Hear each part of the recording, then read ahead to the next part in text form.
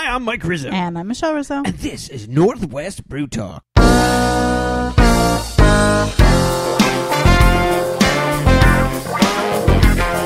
Welcome to Northwest Brew Talk, the #1 podcast on Washington beer. This is episode 61. Each and every week we promote the Washington brewing industry by talking to those people involved in drinking Washington beer. If you like to drink Washington beer, learn about the people behind it right here on this show. With over 300 breweries in Washington, we try to highlight as many as possible every episode.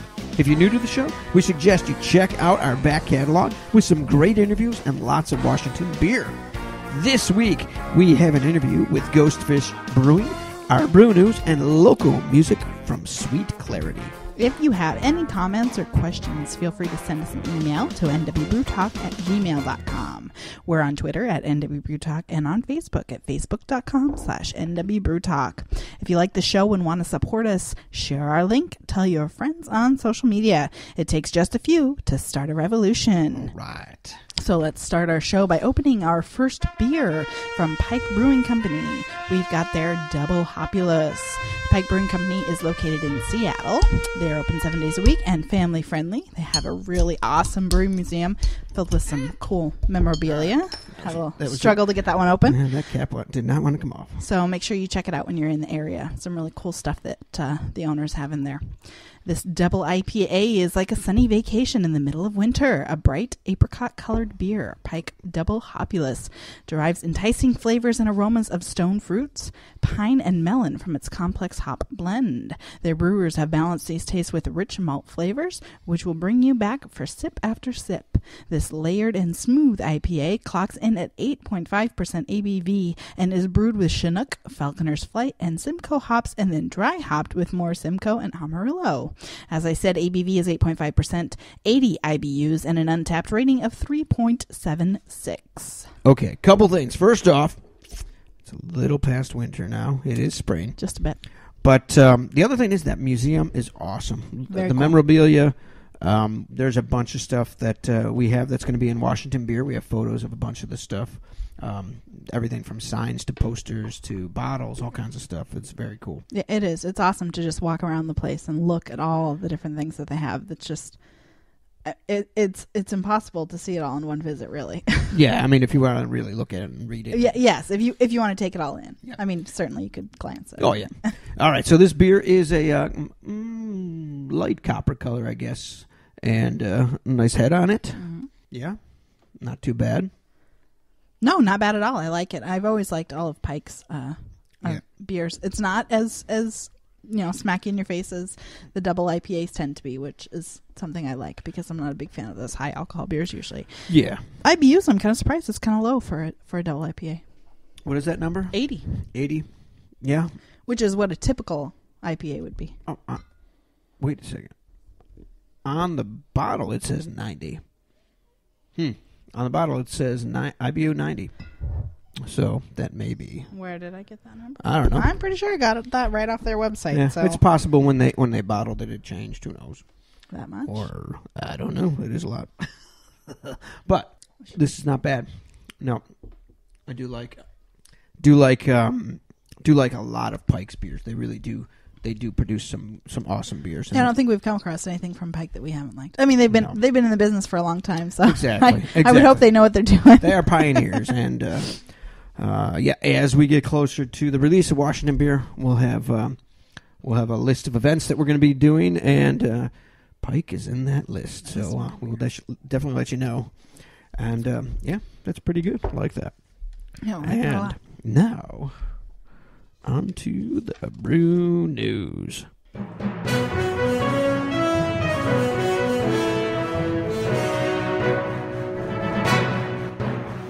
Topping this week's news, a recent article on Forbes.com discusses the second wave sell-off, or what happens after a brewery sells to a private equity firm.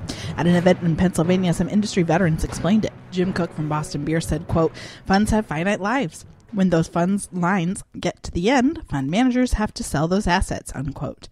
In other words, private equity investors don't want annual returns on an investment. They usually have a 10-year lifespan. Then they want to sell out and make a profit. That means to a bigger investment group going public or probably to another brewery. As an example of how this could play out, Victory Brewing co-founder Bill Kowaleski acknowledges that in spite of his confidence that his new private equity friends see in Victory, quote, a long runaway to grow and succeed, unquote, he and co-founder Ron Barchett won't necessarily be able to stop an unwanted sale or public offering. As the article states, the industry insiders and fans that are angry when a craft brewery sells out may be right, and in the end, they may end up owned by one of the mega beers. We'll see how this plays out over time. Yep, that is, sounds like it's going to be exactly like a lot of the, the fans when they complain. Sounds like it's going to turn out the way that they believe. Silver City Brewery in Bremerton has some exciting news for 2016. They have added the first addition to their year-round lineup since 2010. It's called Nice Day IPA. It's available in 12-ounce cans and on draft throughout all of Washington State. And that is because Silver City also has full-time distribution to Central and Eastern Washington for the first time in company history in partnership with the Odom Corporation. They are expecting to increase production to 15,000 barrels in 2016, up from the record of 12,500 in 2015. North Jetty Brewing is celebrating their second anniversary on April 15th and 16th. The event takes place in their tap room with specials and fun and beer. Stone's Throw Brewery in Fairhaven will be opening this Friday after 2.5 years of work and planning. We talked to them almost a year ago on episode 14. We can't wait to visit this weekend, and we'll let you know how it all looks and tastes. Sumerian Brewing is celebrating its 1-year anniversary this Friday, April 8th in the Brew Pub. All beers will be $1 off for the day, along with food specials, raffle prizes, and a birthday cake. They'll have 3 special beers, a Cask Saison dry hopped with coriander and orange peel, and Cask Triple IPA dry hopped 4 different times. Wow. Also, one of the first brews made on the small system when they started test brewing, June 3rd of 2014. This porter aged in a small French oak Merlot barrel and extremely limited, first come first serve. Raffle prizes will be awarded every hour from 6 to 9 p.m. with a free raffle ticket just for attending. West Seattle Blog had info from West Seattle Brewing, which will be taking over slices on Alki at Alki Beach. They'll continue selling pizza and have 10 taps of their beer available by mid-month. Congrats on this new venture. Zip Whip, a tech company based in Seattle, unveiled a new product last week, the Texturator. And why should you care about it? Because it's a robot that pours beer for you.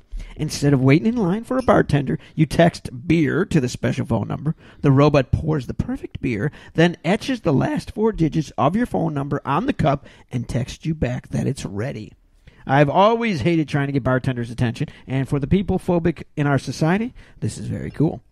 Check out the video at zipwhip.com. And 2 more breweries are expanding. Kipsap Sun reports that Sound Brewery will be moving its taproom into Campana's Italian restaurant, which is closing at the end of this month. They plan on opening by June 1st with beer and wine, guest taps, and food.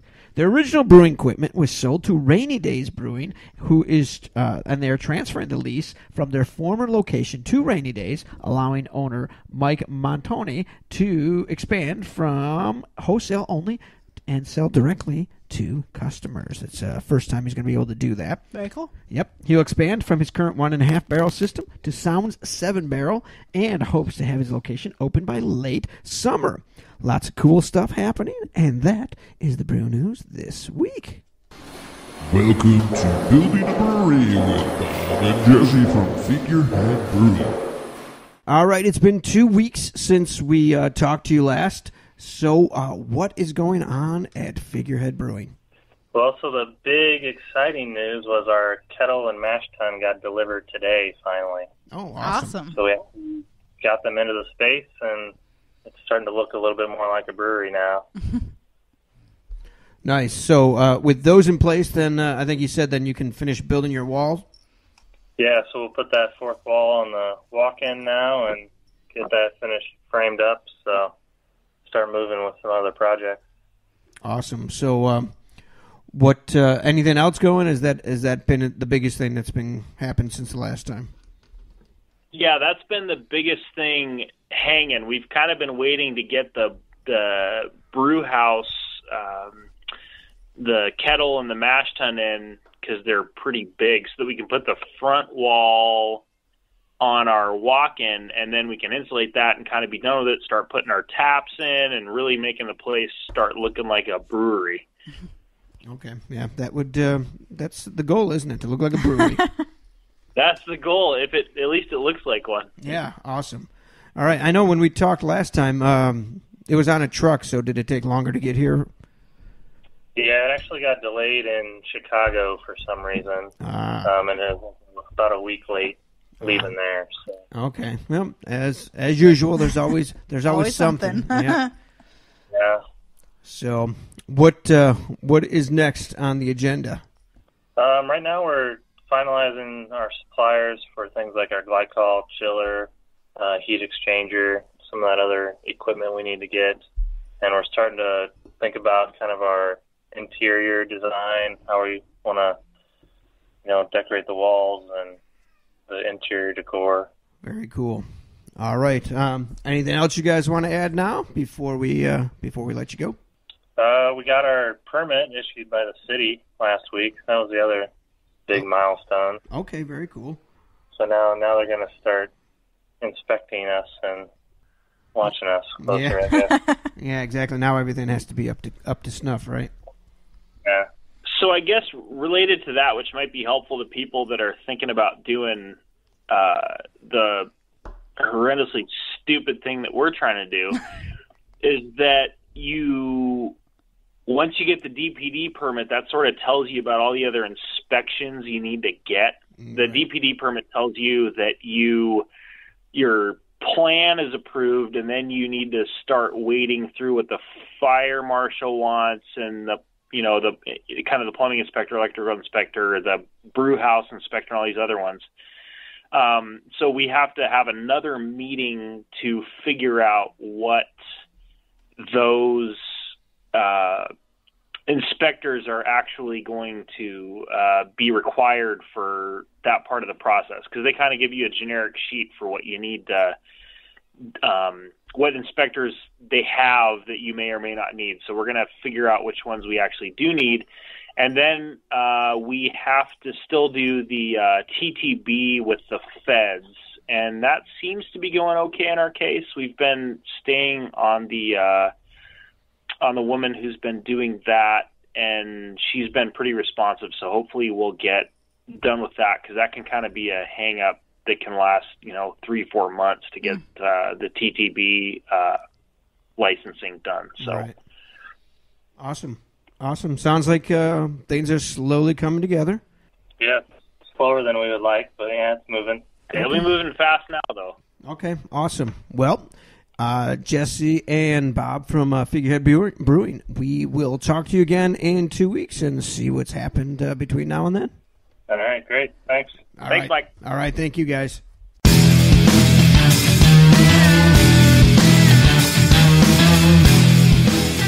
Welcome back to Northwest Brew Talk. If you want to submit news to Northwest Brew Talk, send us an email to nwbrewtalk@gmail.com. If you've not yet subscribed to our podcast, why not do it now? It's free, available anywhere you listen to podcasts, including iTunes, Podbean, Stitcher, and TuneIn Radio. All right, now let's talk to two of the founders of Ghostfish Brewing in Seattle. They're a gluten-free brewery.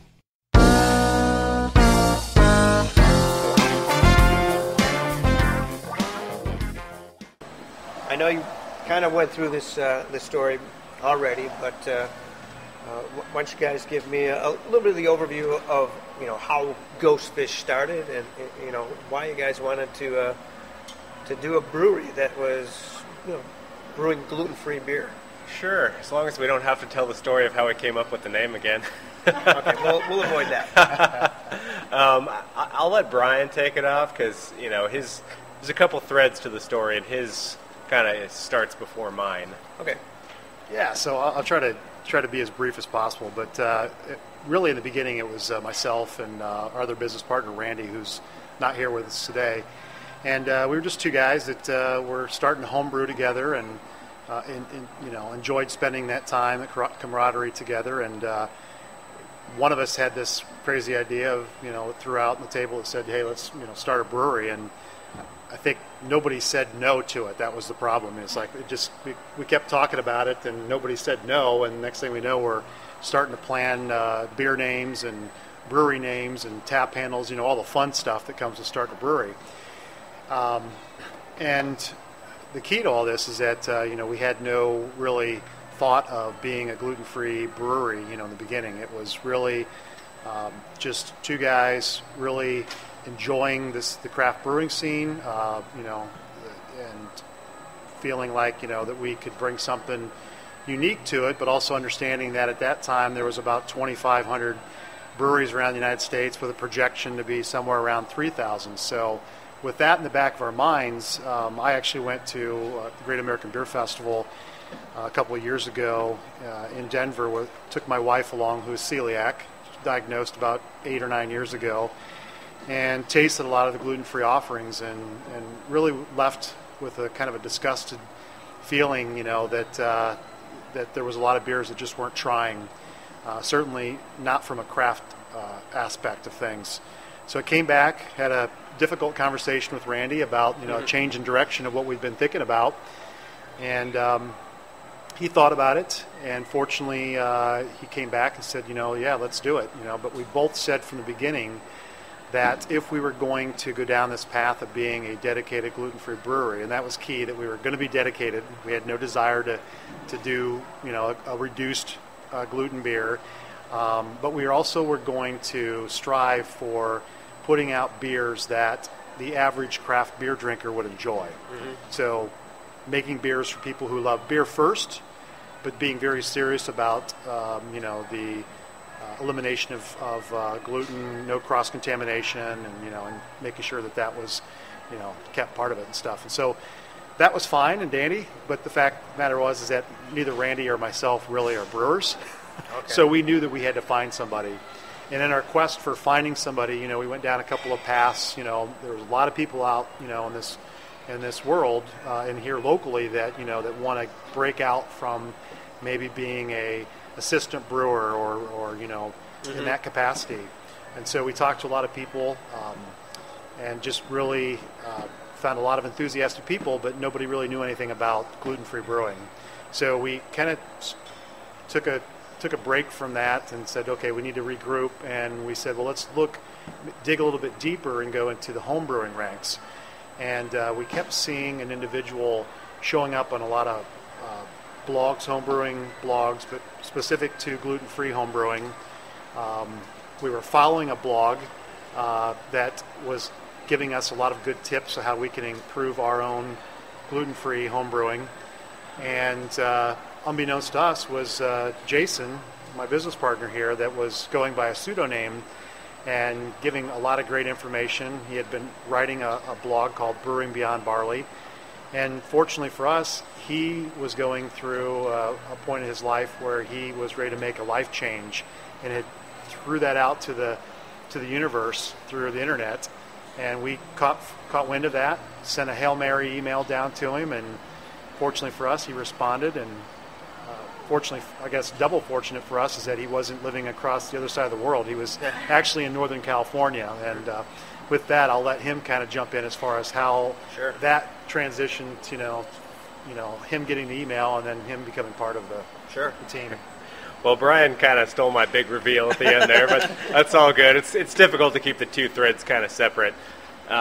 So yeah, my story is I have celiac disease. Okay. I got diagnosed when I was 25, and I was born and raised in the San Francisco Bay Area, which, there's so much great craft beer down there, which I had the luxury of enjoying up until my diagnosis.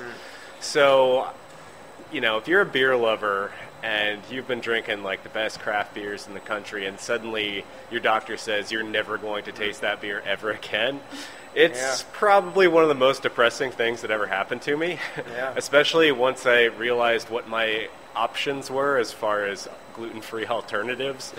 I definitely went down a rabbit hole with like sake and wine and whiskey and all that good stuff, but at the end of the day, when you want a beer, nothing else is going to do it. And I tell you what, the early gluten-free beers that were on the market, they were a first step, but really there's nothing there that's going to sate your thirst for something like a Northwest IPA or an American Stout or a Porter or Brown or anything. They were all kind of pale lagers and blonde ales, stuff like that, basic drinkers. So, after a while, I kind of started thinking, maybe there's a better way.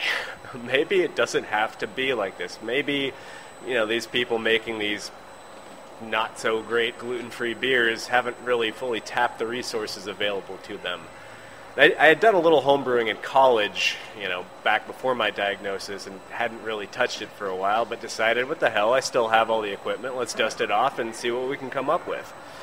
And yeah, granted, my first several attempts were really not that great. I definitely tried some weird and wacky stuff, but once I got my hands on some of this malted millet from a company out in Colorado called Grouse Malting and Roasting, that was when I knew the game was about to change. Because with this stuff, Grouse and their head maltstress, Twyla Henley, is a good friend of mine. They're making a full range of specialty malts, like dark roast, light roast, crystal, chocolate roast, pretty much anything you could want.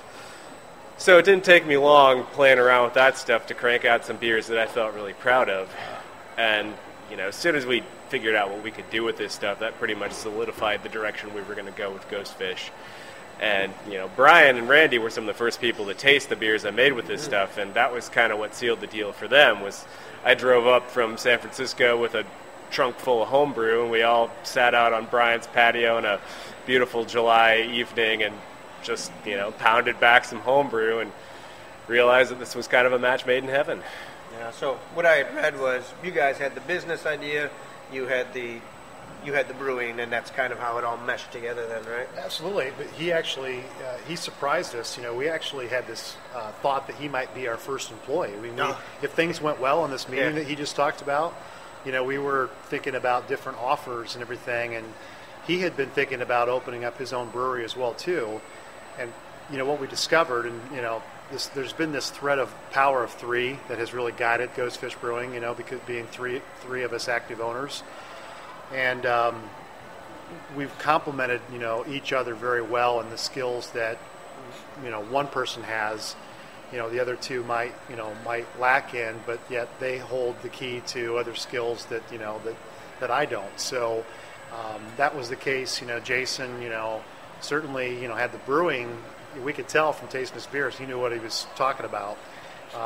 And Randy and I came from, extensive background in business and owning business and working within the industry, as well. So we really brought each of us a lot to the table. And like I said, he surprised us and said, how about me being a partner? And that's really how Ghostfish really was born at that point. Nice. So what's the difference with millet? I mean, what is millet compared to barley? How does that work and taste and everything? Yeah, well, it's a good question. A lot of people don't really know what millet is. You might recognize it as birdseed, which is the most common place you'll see it. It's a tiny, round, little yellow grain, maybe about a millimeter or two in diameter. Super tiny, and that's kind of the main difference in working with it is we grind it practically to a flour in order to mash with it, and that presents some interesting logistical challenges in the brew house. But other than that, it performs pretty similarly. It has all the necessary enzymes to convert its own starches to sugars. We do a single infusion mash, standard mash temperatures. We do supplement the enzymes a little bit, but other than that, our brewing process looks exactly like you'd expect in any other brewery. So how big is your brew house? We have a 15-barrel steam-fired, American-made Marks brew house. So when you're going from your homebrew recipes, was there some experimenting to get it up to the larger system? Oh, good, yes. Yeah, you betcha. Surprisingly, most of the quantities scale pretty linearly, but the main trick was just our first few brews, just figuring out how this thing really worked. Because, I don't know if it's obvious, but I had no formal training in this. I had all of about a week's worth of instruction with some consultants we hired, and after that it was kind of like, well, let's figure it out. But yeah, once we kind of got the kinks worked out and how the system actually operated, it's been a pretty straightforward process from scaling up recipes, like new recipes we develop on the pilot system. It's practically plug and play at this point. Okay. Well, why don't we try something here and then do a couple more questions. Right on. So, what do you want to do first? You want to try this? Yep. This is your First anniversary Russian Imperial Stout. Okay.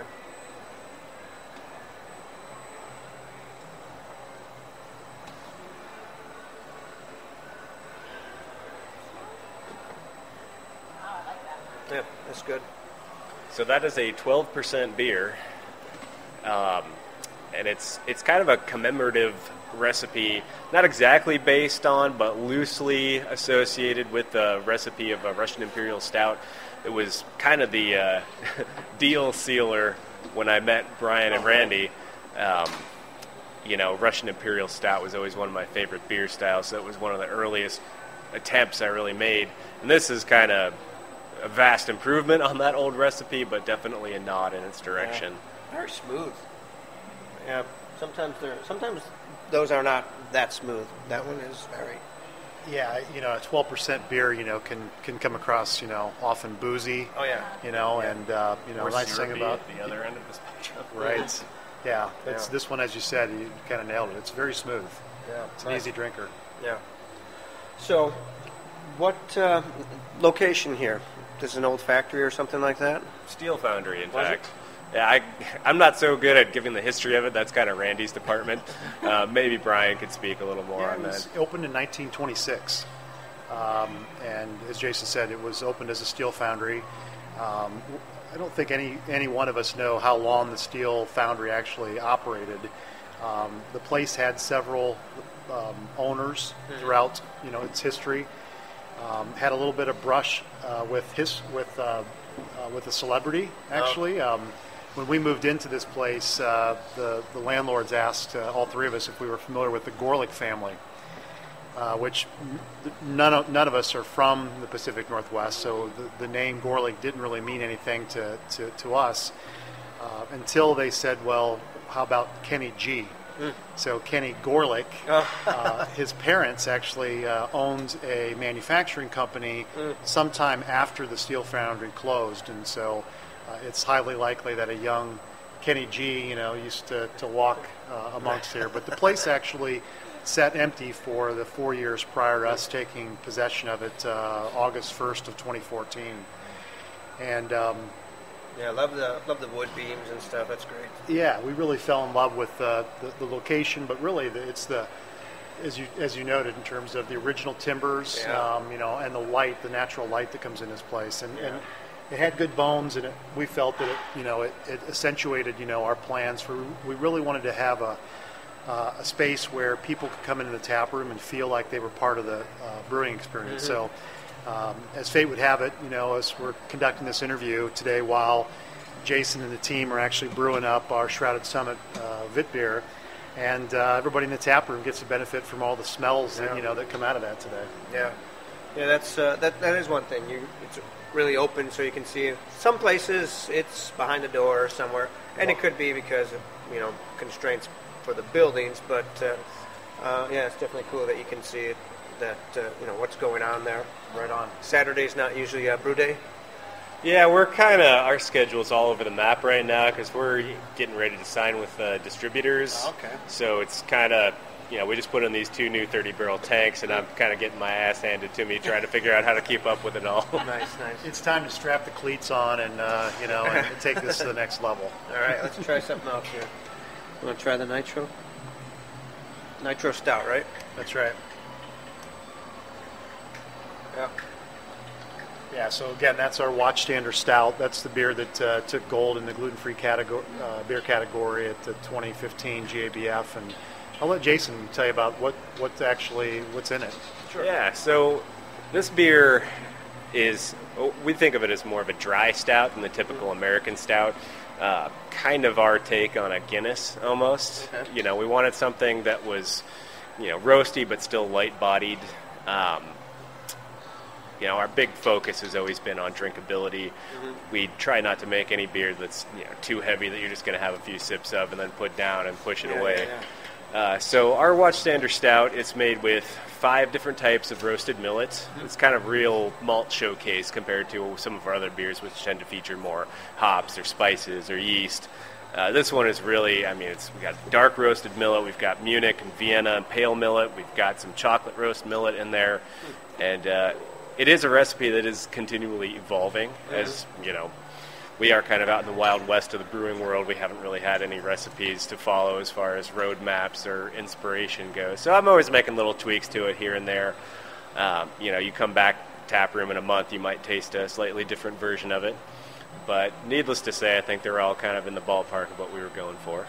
So that the company that you get the millet from, they roast it all different ways, so you can get those different flavors then, huh? Yeah, they actually do it in converted coffee roasters. So they do it like 30, 50 pounds at a time, something like that. It's all very hands-on. They're a very tiny artisan operation, so we're kind of their largest customer. Oh, really? Yeah. And the owner of Grouse Malting, Twyla, as Jason had mentioned earlier, she actually has celiac as well, too. So she was at a point, kind of reached a fork in her life where she was going down a path of actually thinking about brewing gluten-free beer. Once she got diagnosed, and fortunately for us, she decided to go a different route and open up a malt house because, as I like to tell people, we couldn't do what we do without, the malts that, we get from her company. And, we're her largest customer, so it's a nice symbiotic relationship. All right, let's try the Peak Buster IPA. Double IPA? Mm-hmm. Double IPA. That's good. Aside from the anniversary beer that we put out at the beginning of February, the Peak Buster really is our newest packaged flagship beer. Mm-hmm. And again, since Jason's the author of this and one that he's had high anticipation marks for quite some time, I'll let him talk about that beer. Yeah, so we spent most of our first year focusing on session strength beers, nothing really too far over 5%. But we didn't want to get pigeonholed as a brewery that just focuses on session beers. So leading off this year, we said, heck with it, let's put out a double IPA. So the Peak Buster, it's got a pretty basic malt base. It does feature some malted buckwheat, like our Shrouded Summit Fit beer. But the big star of this beer is the hops. This features a variety called Eureka, which is a pretty new variety. In fact, when we first got our hands on it, it was still part of the experimental breeding program at Hopsteiner. It was called, forget the number on it, but the code name was Experimental Pine Fruit.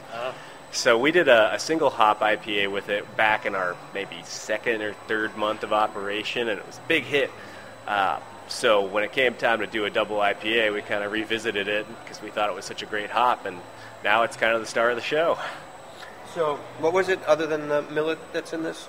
Some malted buckwheat. Buckwheat. So, how do you decide you're going to put buckwheat in it? Where does that come from? Well, interestingly, despite the fact that buckwheat is not even remotely related to wheat, botanically speaking, in the brewing sense, it actually contributes a lot of similar characteristics. It has kind of an earthy, slightly spicy flavor to it. It really enhances the mouthfeel. So pretty much anywhere a regular brewer would use wheat malt, we use buckwheat malt. Okay. Are there any other things you use other than like the buckwheat or the... Yeah, we use some brown rice. We recently started experimenting with tapioca, as well as this heirloom purple corn, which is really interesting stuff.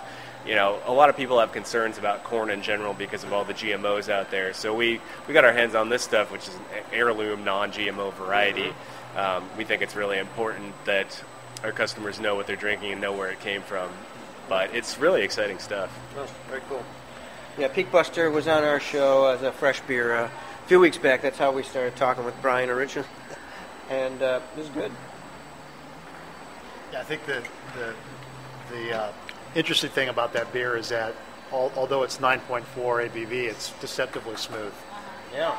You could trick yourself into thinking you're drinking a sessionable IPA and realize that you've just had the equivalent of like 2 or 3 beers, You have that and your Russian Imperial and you'll be done. That's right. Good night. Good night. All right, this is your Ghostfish? This is the Grapefruit IPA. So when we first launched, we really didn't have a true IPA and we really challenged Jason to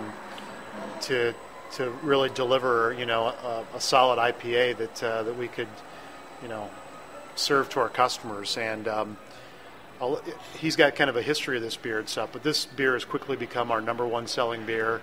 It really kind of surprised us. I mean, it's now part of our flagship lineup, and last year we had no expectations for putting out more than 3 beers as flagships, and the the Grapefruit IPA just kept finding its way into bigger and bigger outlets, and so we finally packaged it in 12-ounce cans, and it's really taken on a life of its own. Yeah, definitely have a grapefruit flavor. Yeah, this one was definitely a beer that snuck up on us. It started life, well, if you want to go way, way back, it started life as one of the very first gluten-free beers I homebrewed that was actually good, that got me thinking, oh, hey, maybe there is some hope here. We revived it on the pilot system early on, maybe a month or so after we opened, just because at that point we only had our 3 flagships and whatever I could crank out a half barrel at a time. So, we just took a good old tried and true recipe and threw it on tap. Then we got our hands on some more experimental hops. So this beer features a hop that hasn't been given a name yet, but it came from the same program as the Eureka. So currently we just know it as experimental grapefruit. And, the interesting thing is my original recipe for the beer heavily featured a lot of grapefruit peel. But when we got our hands on this hop, it had so much grapefruit flavor on its own that we were kind of like, well, we'll throw a little grapefruit peel in there just, kind of for superstitious reasons, I guess. But most of what you taste as far as that grapefruit flavor really comes from the hop. Wow. Yeah, I would have thought it was real grapefruit. That's how much is in there. Yeah, now there's, probably about 22 pounds of experimental grapefruit hops per batch versus about 5 pounds of grapefruit peel. Wow. So, yeah, grapefruit peel's really there just kind of for mojo. Wow, that's very cool. So these ones are newer session or newer experimental. You've got one of our flagships, our Shrouded Summit Fit beer on here. We'll try the Fit. And then you've got the Saison was our lingering summer seasonal last year. The Nut Brown Ale is a winter seasonal, and then the Equinox is experimental that we just put out last week. Yeah, let's try the Wit beer. So the Vit beer that you just sampled, it's similar styles like a Blue Moon or a Shock Top or a Hoegaarden. Yeah. It's the interesting thing about this beer is that typically, it's brewed with wheat, and that would be the most offensive beer that you could put in front of somebody that has celiac disease or has a gluten allergy. And I think this beer in this style, probably, in my opinion, is one of the most underappreciated styles that exists in Pacific Northwest. I mean, everybody wants something that's really jacked up with hops. If it doesn't have an IPA behind it, sometimes people just, dismiss that. But the interesting thing about this beer is that, being that, Jason uses the Belgian yeast, which brings out a lot of banana and clove-like flavors, it's also spiced with sweet orange peel, coriander, and juniper berries. So it's got a lot of complex flavors to it, and it really pairs very nicely with, I think, spicy foods like Thai food, things like that. That it's refreshing. It's also very sessionable. It's 4% ABV, so it's one of those beers that you can throw back a couple and still feel pretty good. Yeah, definitely. All right, let's try the brown. Oh yeah, that's definitely got a brown flavor to it. That's good to hear. Yeah. I like to think the beers taste like what we suggest they taste like. It does. So what's in the brown? So this one's another malt showcase, basically. Yeah. See if I can remember what the malt bill is on this one. It's a rather complex one. Let's see. So we got pale millet, we've got Munich, we've got American roast, French roast, both of which are kind of somewhere between a biscuit and a chocolate malt. Okay. And then we also think there's some chocolate millet malt in there too. It's it's we kind of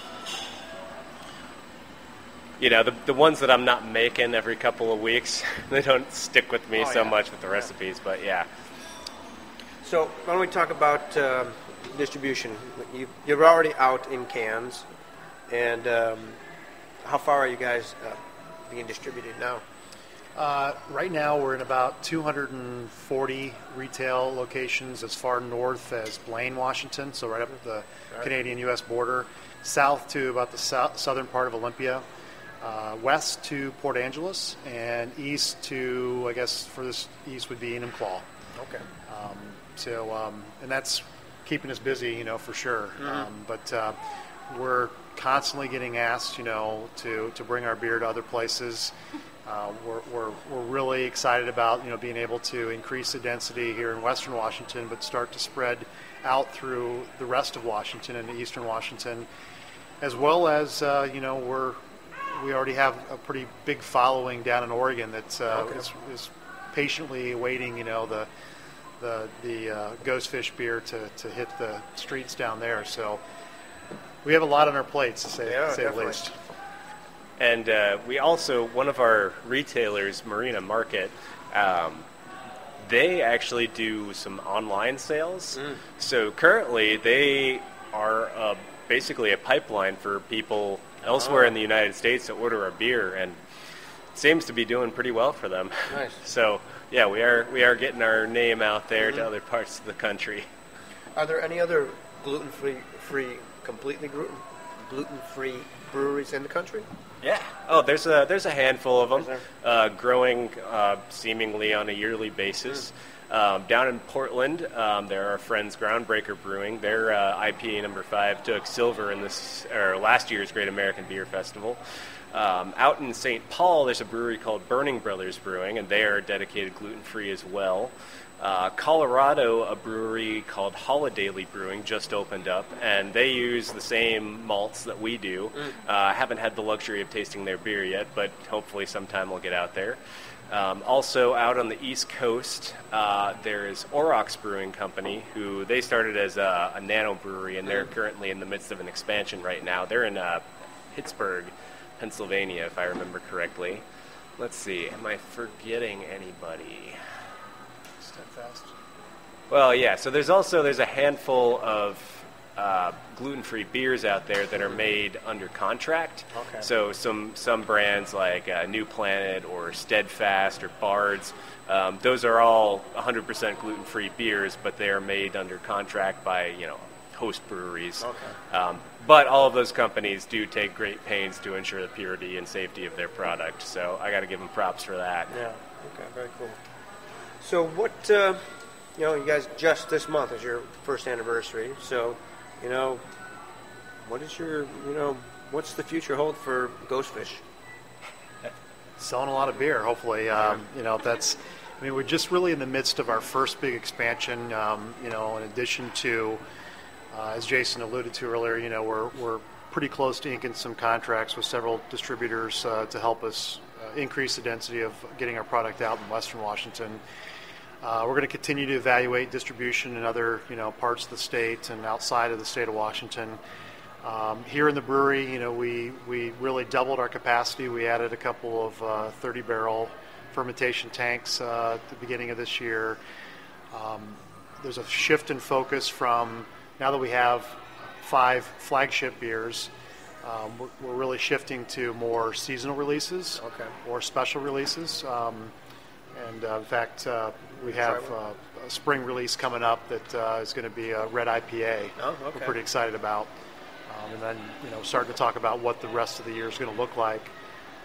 So continuing to build the foundation around us, making sure that, that we manage our growth, but also capitalize on the opportunities that are out there. I mean, we're in kind of obviously a unique position, and one that's highly sought after in the industry.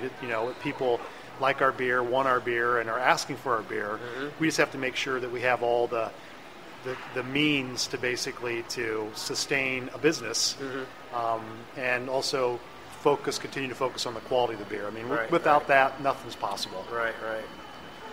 Yeah, I think you said it great, Brian. I mean, we're definitely in a in a growth phase right now, but we want to make sure we don't get too far in over our heads. Right, We're about up to our necks right now, and I think that's a pretty good place to stay for the time being. So you're getting close. Yeah. Well, let's try these last two. The Equinox. Yeah. Oop. What's the Equinox? That's one of your... That's a hop variety. Fairly new one as well. I think it just got its name early last year. Several breweries have been picking up that hop and doing some single hop beers with it, so we kind of wanted to see what all the buzz was about. Right. I think it's a really interesting hop as far as just having a huge complexity of flavor. I mean, you got some tropical fruit in there, like some mango, and a little bit of spiciness, and also an interesting note that I can only really describe as like a green bell pepper. It's really subtle, kind of comes through on the back end, and I'd read that as a descriptor for that hop and thought, green pepper? That can't be good. But actually tasting what it does in the beer itself, you realize, it actually kind of makes sense in a good way. Yeah, no, that's good. The interesting thing on that, that I'll just kind of piggyback what Jason said, that the Equinox being one of our experimentals that, as I'd mentioned before, we try to release, one or two new beers, every week. We've had well over 100 different beers basically roll through our tap room, and that really gets back to, really the vision of Ghostfish. We never wanted to just be pegged as, this, and that may have been gluten-free, and people's perception of what that is, but we really wanted to push the boundaries of what's possible with beer. Just like, a lot of breweries around the state and around the country are doing, and so it's using these experimental hops. There's nothing really that is out there that we really aren't able to try.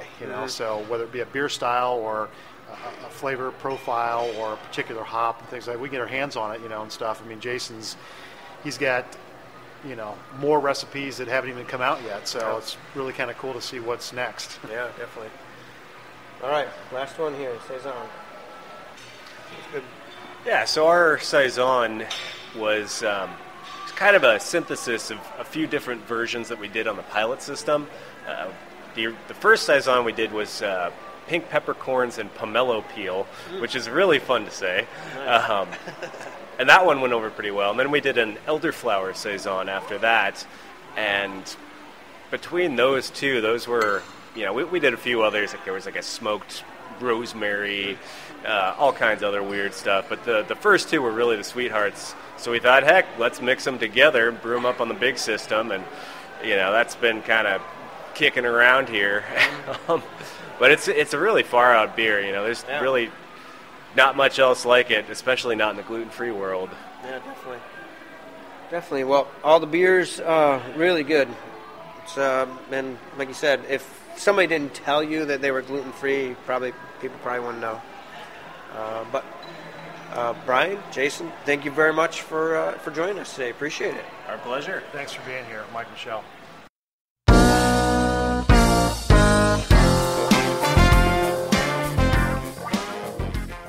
All right, thanks to the guys from Ghostfish Brewing for taking the time to talk with us. We appreciate that. They got some great beer, and we've got a few more beers of theirs that we'll be having sampling over the next few weeks.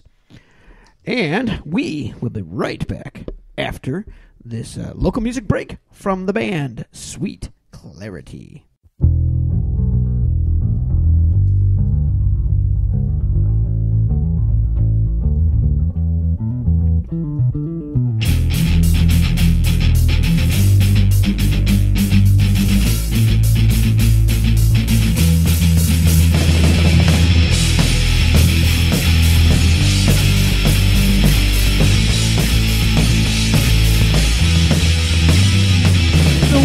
Change of blowing, I don't know what I'm doing here. My life spins out of control, and I've got to find my way.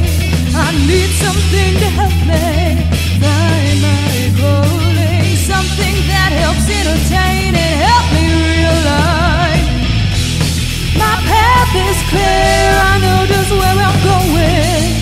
I've got a plan.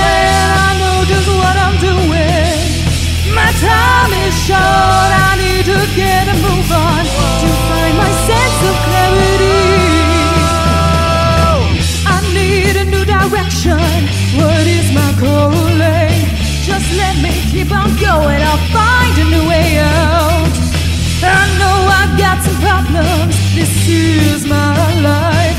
I'll figure it out myself, gotta find my clarity. My path is clear, I know just where I'm going. I've got a plan, I know just what I'm doing. My time is short, I need to get a move on to find my sense of clarity.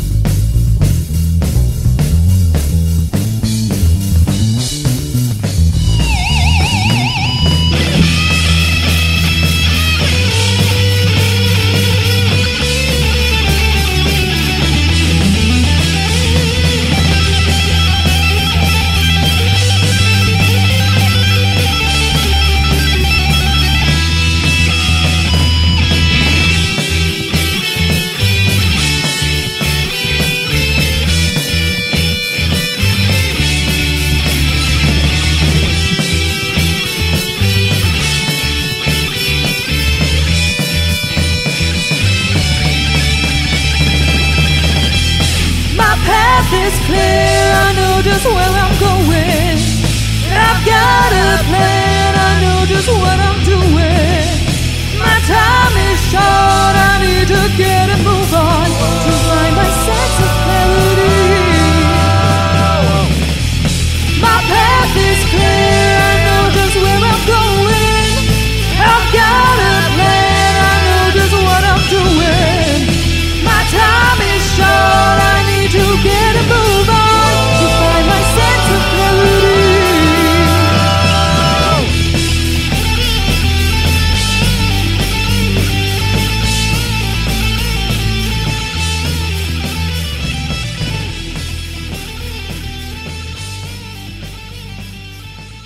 That was A Sense of Clarity from Sweet Clarity. You can check them out at sweet.clarity.bandcamp.com. And that's sweet as in a luxury suite. Yes, SUITE. If you want to have your music played on Northwest Brew Talk, contact us today. And our second beer tonight is from No-Li in Spokane. Open 7 days a week and family friendly. Tonight we are drinking Slacker.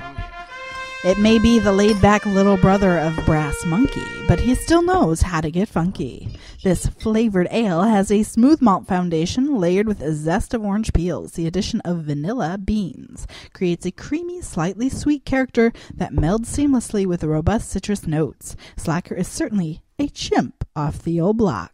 6.1% ABV, 20 IBUs, and an untapped rating of 3.52. This is the color is very similar to the last one. Maybe a little lighter, a little more golden, or whatever. It's got a nice white head on it. Oh, definitely. I can taste that vanilla in there. Oh, yeah. Vanilla, orange. I'm going to lose my microphone. Lose my microphone to a child.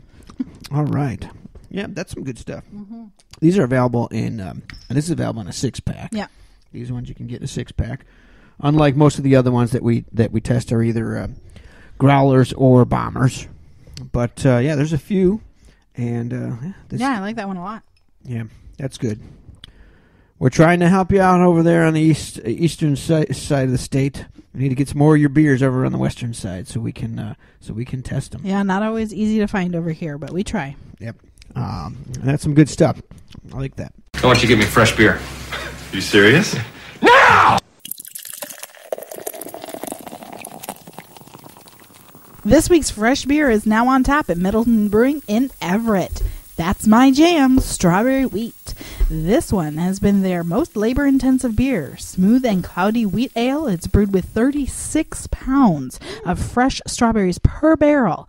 Its bold strawberry flavor and aroma make it a great sunny weather beer. Just in time. 4.2% ABV, 14 IBUs, and an untapped rating of 3.73. Per barrel. Well, per barrel. That's a lot of strawberry. That is. That can't be cheap either. Oh, I'm sure not. Ooh, sounds interesting though. Strawberry jam. All right. And you know what that is? That brings us to the end of this episode of Northwest Brew Talk. Make sure you tune in next week when we chat with Outer Planet Brewing. This show is written and produced by Michelle Rizzo and myself. If you want to contact us, you can email us at nwbrewtalk@gmail.com or on Twitter at nwbrewtalk. Our theme music is from Gilbert Neal. You can check him out at gilbertneal.com. Until next time, I'm Mike Rizzo. And I'm Michelle Rizzo. Stay hopping, my friends.